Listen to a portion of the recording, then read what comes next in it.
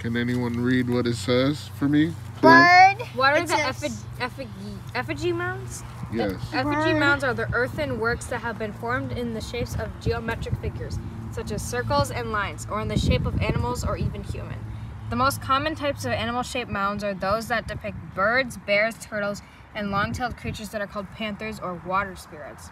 It is known that the specific animal shapes represent or why the mounds are even shaped like animals. Native folklore suggests that animals represent spirits of the upper and lower worlds.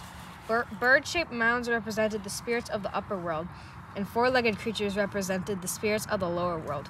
The existence of both upper world animals and lower world animals suggests that the natives were concerned with maintaining some sense of harmony among the spirits.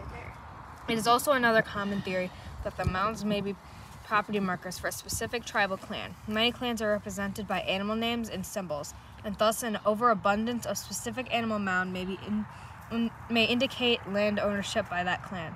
One additional function of the effigy mounds is for human burials, which suggests that they may have served some religious purpose. W.C. McKern, an archaeologist with the Milwaukee Public Museum, excavated many of the Nitschke mounds in 1927 and found burial remains in about 75% of them.